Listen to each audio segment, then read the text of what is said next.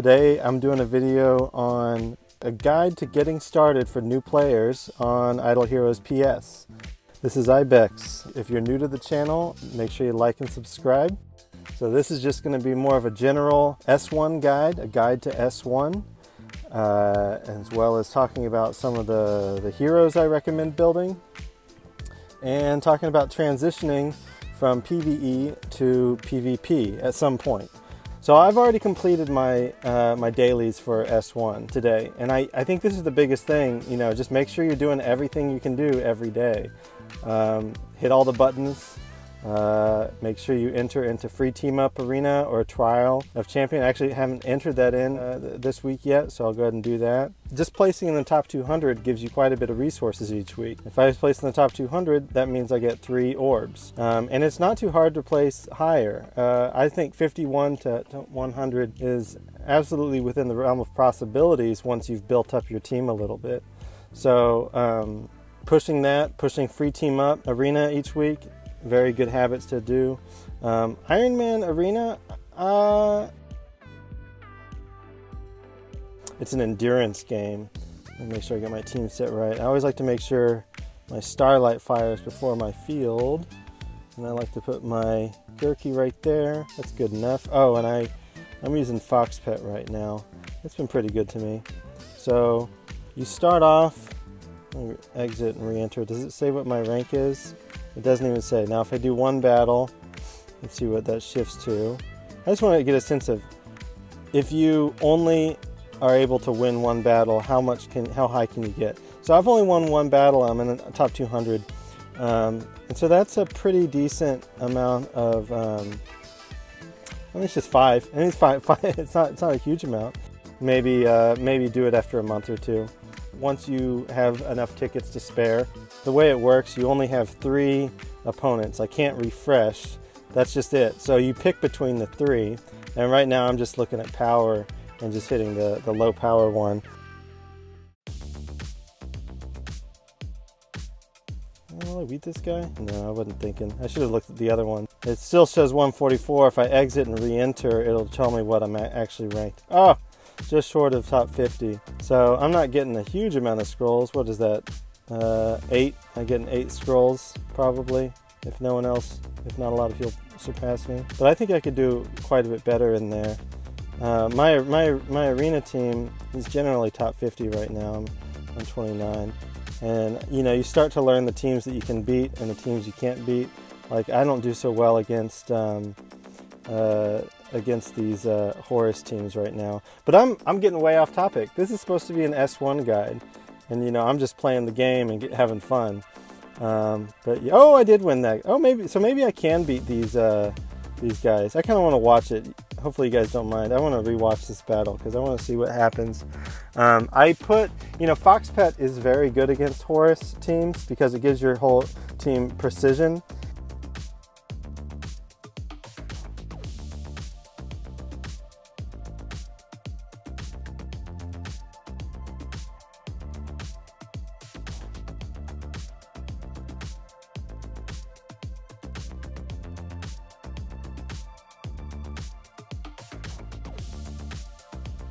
I don't think I've got any of my guys equipped with Light Will, which is definitely hurting me against this team.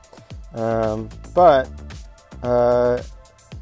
it looks like I'm just not letting them get off. I'm just not letting them get any attacks off. So that's what's allowed me to win this one. Because their basic attack does a lot of damage. And then of course I've got Fox Pet built in, so I'm not taking damage from Horus passives when I hit them. But yeah, so getting a little off topic. So you do all the things, you do all the quests, you watch my tavern video, my marketplace video, which I talk about how I do my tavern resources. So let's just say that that's all covered. There will be a point where you don't want to buy the basic scrolls, because there will be a point where gold is tricky. Like right as you're starting to build your first E3 hero, I recommend backing off on buying the basic scrolls for gold. And then once you get into like the mid 200s, your level out. See, I'm 284. Once you get into the mid 200s, you can start buying those basic scrolls again, but you'll find that there's a point where gold becomes really hard to come by. But you know, watch my Broken Spaces video. You get a lot of gold there.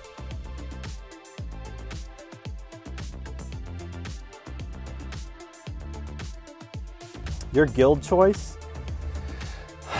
The guild, I don't like where we're at with guilds. If you're a new player just joining S1, just starting the game, you can either join an old guild that started when the game started, and like mine, like the guild I'm in right now, and this is what you'll be looking at if you join an old guild. All the guild bosses have been finished, so we beat all 60 guild bosses, and that's where you're going to get the majority of your guild coins. Oh look, I was the big hitter on this last guild boss. If you want to get guild coins fast, you're going to want to join a new guild. The problem with joining a new guild is that you need to somehow round up a bunch of good players who can attack the guild bosses and take them down quickly with you. And that can be difficult. I would suggest you go to World Chat and you join a guild that's low level, like this level 1 Pinoy, this level 7 House of Light, level 23 Grind. Oh no, not the level 23 Grindhard. That's what you don't want to join. That's a guild like mine. If you join a low level guild and they're on Guild Boss 4, you might leave. And here's my rationale. They're like way too young. You kind of want to get into a guild that's on like Guild Boss, like let's say 8. 8 is the lowest you'd want to do, and really 24. You could go higher. If you go higher, it's fine, but I'd say 8 to 24. Once you've been in a guild that's killed, like say 10 guild bosses, that's enough guild tech to get you started. And you could leave and join another one, or you could leave and join an established guild, and then at some point go back and do the rest of the guild bosses.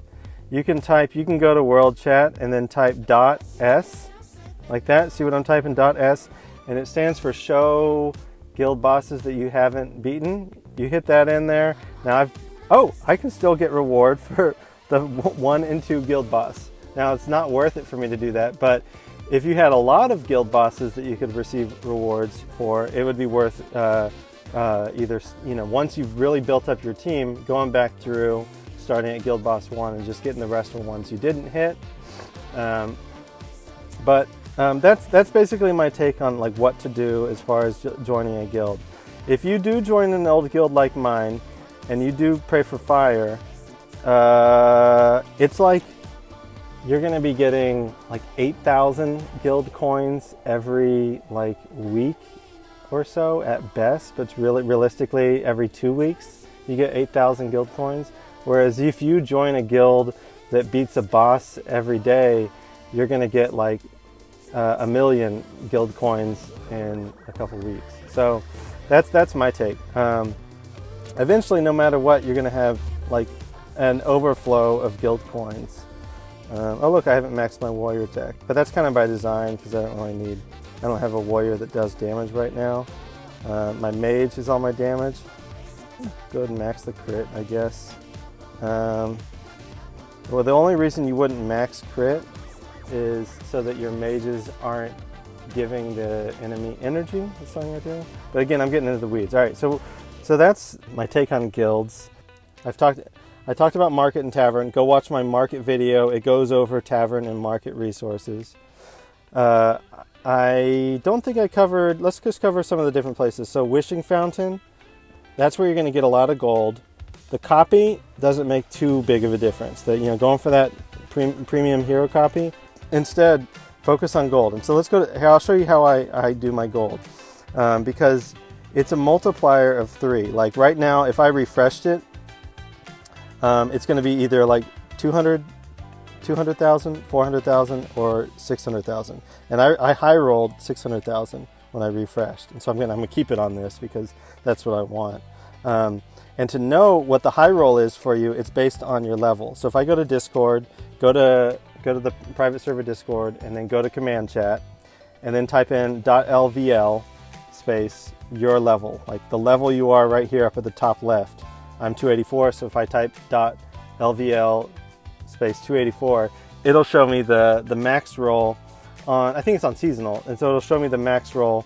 S1 amounts are half of what seasonal are. So you'll see that, yeah, that is the top amount that I could get right now on that. It's also a very high roll for, if not the top, for my soul, soul, which is another resource that is a little lacking on S1. So that's what my recommendation for Wishing Well. Similarly, on Super Wishing Well, 5K is the high for everyone, regardless of your level. 5 million is the high, 4.5 million is the middle, and 4 million is the low. 1200 is the top for your Monster Soul, 1000 is the middle, and 800 is the low. It's always 2 orbs, it's always 300 branches. The hero copy, I've gotten on a light dark hero, which is nice. I think it's 1 in 10 rolls end up with a light dark hero. This is either 120 dark or 120 light shards. The orange artifact, this one's always a red 50, but the orange artifact, sometimes it's a skin and sometimes it's a orange exclusive artifact. I'm going to do a 10 roll. I normally recommend doing a 1 roll so that you can just roll 1, get your orange exclusive shard, and then refresh. But I'm in a little hurry, so I'm just going to do 10 rolls. And another Guru, who cares? Do another 10 roll. I was hoping I could show you real quick. The thing you don't want is skins. So there's a skin shard. There's no value to skins. They are completely cosmetic on Idle Heroes private server. So I skip that when I refresh, and I refresh again because I really only want these orange exclusive shards. So that's my strategy for Super Wishing Well. Event raid, I'm gonna go over it. Event raid is huge. I've already done my dailies for this, but you can see I bought 6 extra 6 extra battles for the shards challenge, which I don't recommend buying it for the spirit or the gold, but I do once you can smash this one. I think it's like a level 110 or something. Absolutely buy those extra rolls. The shards that you get from doing this each day equal out to being like a 9-star hero. So now I'm level 160 is when you unlock this bottom one, and it's a great deal, but it's even a good deal at lower. I think it unlocks at 130 for this one. Once you hit this one, absolutely always buy it. Once you hit, I think 110 for this one, it's kind of worth it, but I mean, it's absolutely worth at these higher levels. You will get an entire, be able to build an extra 9-star hero each month, which is very big. Now, heroes, this is the question everybody wants to know. What hero should I build?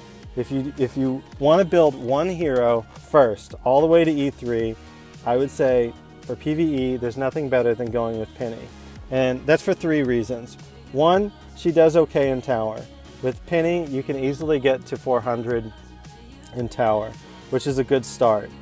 In Aspen Dungeon, she is the top hero. So using Penny will get you to Hell quite easily. And actually, I should go ahead and throw my heroes in and just... I've already swapped heroes out, so I'm no longer using Penny, but the reason you want to get up high is look at all these resources I get from every 4 days for Aspen Dungeon. Now, it's not huge, but it's nothing to scoff at either. A little bit of gems, a chunk of gold, some shards, and then beyond that, you also get to make you get these good purchases in the stores. So I always buy, at the very least, it depends on gold. So if at the beginning, the only thing I recommend at the beginning buying for sure there's always these wishing coins for gold. So I buy them all. And then the middle lady, the senior tavern lady or whatever she's called, I also buy them from her. It looks like she didn't give me any this time. And the reason is because, like we looked at earlier, the wishing well, it's very easy. It's basically free gold at a certain point when you spin that wheel, because you usually get like 4 or 5 of these. So that's, you know, right there. That is, I'm not good at math, so bear with me. 6 times 4, is that 2 million gold? A little over 2 million gold right there from one spin. So it's absolutely worth it to buy from these merchants in Aspen Dungeon. Wrong button again. The wishing coins for gold. Now, anything else? I mean, as a new player, I wouldn't buy these arena tickets, or don't buy more than you can't afford, you know. But I'm late game, so I'm going to do it. So that's the thing with Aspen. Now, how to build your penny for Aspen? You'll want to buy this artifact right here. This is the dildo, or the Punisher of Immortal. I don't think I've got it equipped on anyone. I'm just going to open a random hero and show you. You would want this artifact. And then I would say split her gear. So let me go to my ranger. Split gear means that, oh, that's not a ranger, my ranger. So pretend this is penny. Split gear, the way you do it is you replace these with the 6-star flame necklace. Keep the minstrel bow, and then replace these two. Now, why would you do this? The reason, so this is basically my ideal layout for penny. And actually, I'll go ahead and convert it to the stone that you'd want. Not attack. You don't want attack stone for penny. You want the crit damage. This one right here. Crit, crit. You want to be sure that it's crit, crit, and not the crit HP. You don't want this one. This is crit HP. This is no good for penny. I mean, it's fine, but it's not what you want. You want the crit attack for penny. I'm going to go all the way through the loop. One of the cool things about PS is that, 1, this is free at the top level to convert, and 2, it goes in a perfect cycle. So I don't have to, there's no RNG with converting stones, which is a huge pleasure. So this is what you'd want for penny, this crit damage stone. And you do want to max it out. And then you want the Punisher on her, and then you want this layout. So the reason it works, let's look at his attack right now. So his attack is 146,000, right? His HP is 216. So let's just take note. If I go ahead and just max it out, his attack is actually lower. It just dropped down 8,000 points to 137. And his HP has gone up a little bit. So it gives you a mild boost in attack. And you kind of have to pick. So I usually go with this one because it gives me the extra crit. And then this one gives me an extra skill damage. You could do it the other way around. So I could leave that one, I get the extra crit damage. This one will actually do a little bit more damage, I think, with penny, but I like to have the super high crit chance. It's kind of either or. So this is one way to split it for penny, or we can split it this way. Oops. Either of these two are valid ways to go for it.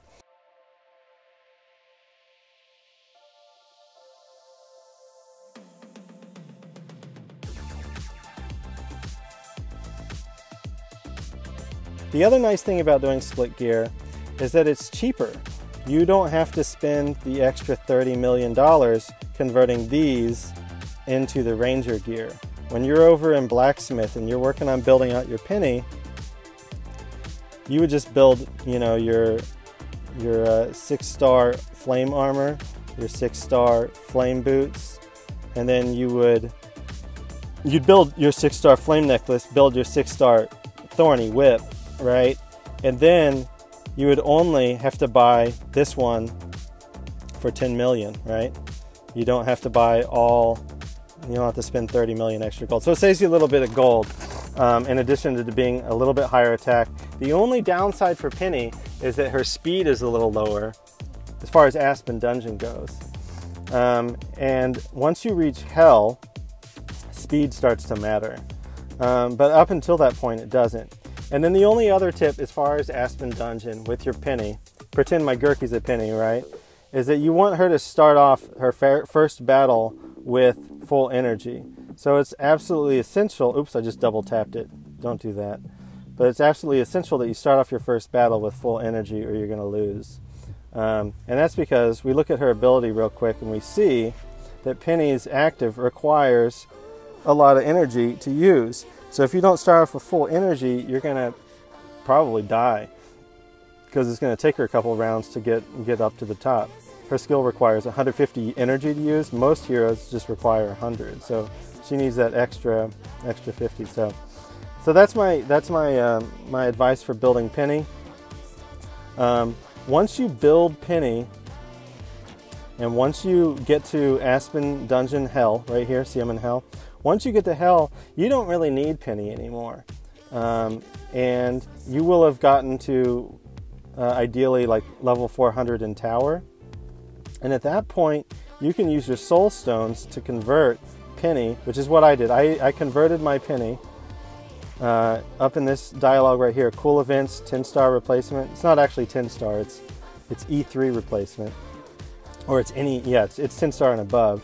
So what I did is I took my Penny, let's pretend Field is Penny right now, and you can convert her into another hero if you've got the copies. So I would need 7 copies of another hero, and you could convert her into Ithaca or some other hero. She's also, you might want to keep her, you know, I mean, she is decent for a couple other things, but I'm going to say that if we're just trying to like quickly push as fast as possible, that once you finish Penny, you might want to switch into Ithaca and push as far into Tower. I think you can get to Tower 700 with this Tower team. If you watch my Tower video, I kind of walk through how it works. It goes without saying, switch over to Seasonal, and then I think, you know, it's a great place to test out heroes, to learn how to build stuff. You get so many resources so fast. It's like Idle Heroes on crack, you know. You get 18 5-star heroes every day, all these resources. But if you don't have time for Seasonal, at the very least, I recommend you look at these and you do what you have to do to rank in the just to place. Like, I haven't placed on Tower yet. That's because it isn't open yet. But just do the bare minimum to place in each of these categories, and that'll give you these big old rewards at the end. And it's not much, but you know, if I rank at the bottom, that's 362 in this category, and in this category. So if you rank in each of the categories, you can easily get, you know, 2,000 gems right there, or almost 2,000 gems, and a bunch of other resources. You know, the 5-star, and these all get delivered to your S1. So it's a game. Think of Seasonal as like a game mode that starts over each month that you can use to get more resources for your S1. I'll switch back over to S1 because Seasonal is a whole nother ball game that we'll talk about someday. I will definitely be making some videos for how to get started on Seasonal next month. What else do you want to know? Profit orb? What do you orb in each month? Just depends. I mean, I think it's fine. You know, there's no wrong answer for what to orb in. If you want to make an LD if your goal is to make a light dark team, then just orb light dark. You don't get a huge amount of copies, but every once in a while you'll get lucky and get something you need. I'm gonna waste some real quick, see if I get lucky. Give me a rare hero. See, it's not you don't get lots of, it's not a great resource, but then, you know, there's a Faith Blade. Top tier hero this currently. Okay, let's talk about events on S1. It's a question a lot of people have. how much should I save? And it's actually really easy on Idle Heroes PS. It's a 5-week repeating cycle. It goes Heroic Scroll, Casino, Profit, Tavern, Militants, and then it loops back to Heroic. You don't need to save for more than 5 weeks for any of these events. You can reach any of these events in 3 weeks. You can reach the max, well, not the super max. A lot of these now have avatars at the tip top, but you can complete most of the event, and it's worth, if you're already in the event, it's worth using the resources. So right now we're in the Profit event, and so if you can hit 25 points, do it. If you can hit 50 points, do it. If you can hit 75 points, go ahead and just do it.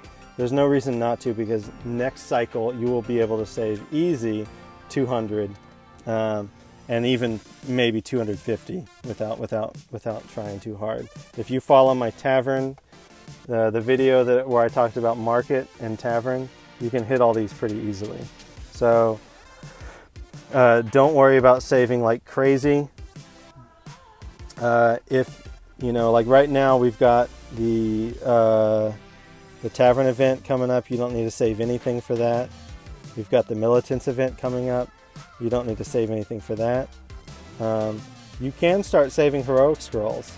I would say go ahead and start saving Heroic Scrolls right now. But you don't need as much as I do. Normally I would say spend them all. Spend.